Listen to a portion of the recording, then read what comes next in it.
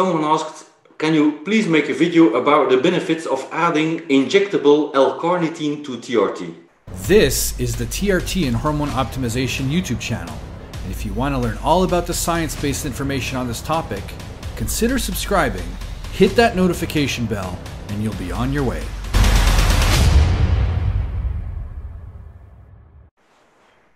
Yeah, so carnitine's always been tutored as the fat loss amino acid. Some studies that I've looked at said that it really doesn't increase the amount of fat loss when taken exogenously because see, carnitine is not an essential amino acid.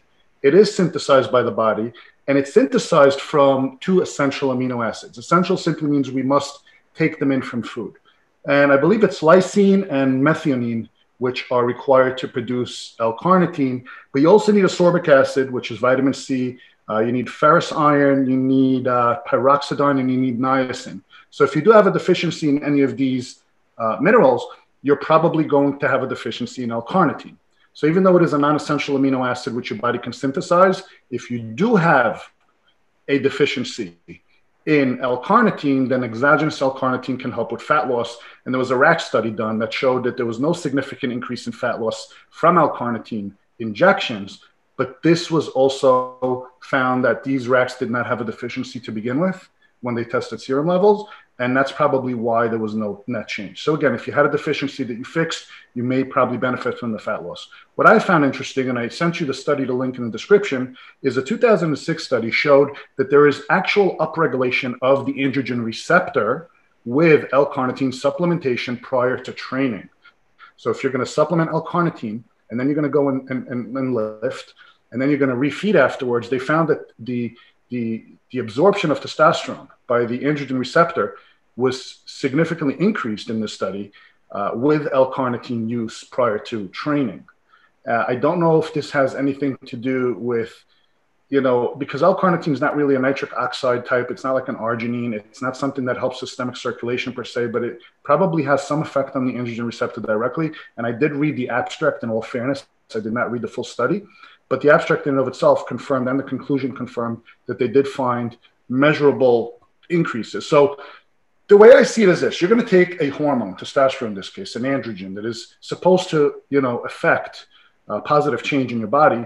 And then you're going to have this is the key. Then you have the lock that the key attaches to, and the lock takes some of the keys, but not all of them. Now I could tell you I have a master lock that can accept all of your keys, but you have to take this amino acid and then you become a master lock. Why not do that? Why not make your therapy more efficient by taking a natural amino acid that your body can utilize anyway? Now, in my clinic, what we do is for patients, we can prescribe something called a GAC injection, which I personally use a few days a week, pre-workout, which I love. It's basically a triamino acid formula of glutamine, arginine, and L-carnitine. So the L-carnitine, as I said, pre-workout, upregulates androgen receptors, improves the amount of free testosterone that can be absorbed into the cell, and increase the amount of protein synthesis, especially with a refeed after your workout, which we all do anyway. Presumably, if you lift, you're going to eat after. And then glutamine is going to help you with the muscle hardening. And then arginine, as we know, is a precursor to citrulline, which has a big impact on nitric oxide. This helps erectile function and helps circulation, helps to, open up the endothelium for better vasodilation effect, improves cardiovascular health and overall systemic circulation, probably increase some vascularity, increase pumps in the gym, help you feel better when you train, and improve your health at the same time. So this triamino GAC formula that we prescribe to patients who, by request, which is essentially just an aminopeptide, is phenomenal. And it does contain L-carnitine. So I have found personally from my own, my own experience and experimentation with it, that it helps. And then the study that you're linking here obviously confirms, albeit it's a 14-year-old study, obviously the way our body processes protein has not changed over the last 14 years. Why would you want to inject L-carnitine instead of taking it orally? Well, we know that the parenteral form of administration is obviously going to hit the systemic circulation better. You're bypassing the first liver pass, as you would with any PO administration of anything really. So when you're looking to time something, you're going to prefer to either take intramuscular, subcu, or intravenous. When you're looking to control the the dosing, everyone's administered. Look, if I just ate a meal and I'm going to take this supplement, it may take a couple hours before it hits circulation. If I take a small little, insulin syringe, half-inch injection, I know that in 30 minutes I can hit the gym and it's in my system. It's just easier, I guess. I mean, there are a lot of supplements that we take daily. Okay. I mean, I know that myself, and I know it's going to sound crazy to some, but if you think about it, it's just a way of delivering things that your body needs into your system. I may take, 20, 25 capsules per day of various things.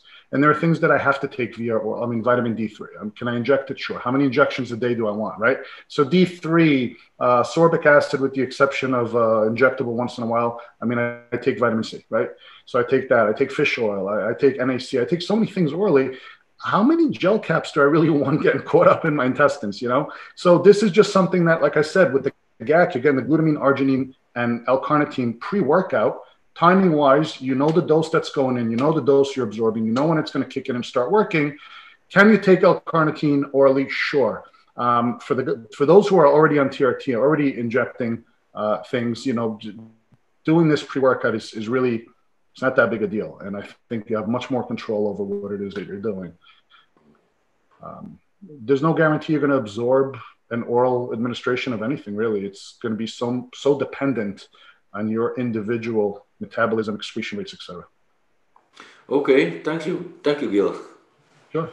Consider becoming a channel member for exclusive features, like loyalty badges, early access to new videos, funny stuff like rough cuts and bloopers, members-only photos and status updates on the community tab, and members-only livestream chat. On desktop, use the join button next to the subscribe. On mobile, use the join link in the description. Alright guys, well, do this next. Click on one of these thumbnails to learn a ton more about TRT and hormone optimization. Thanks.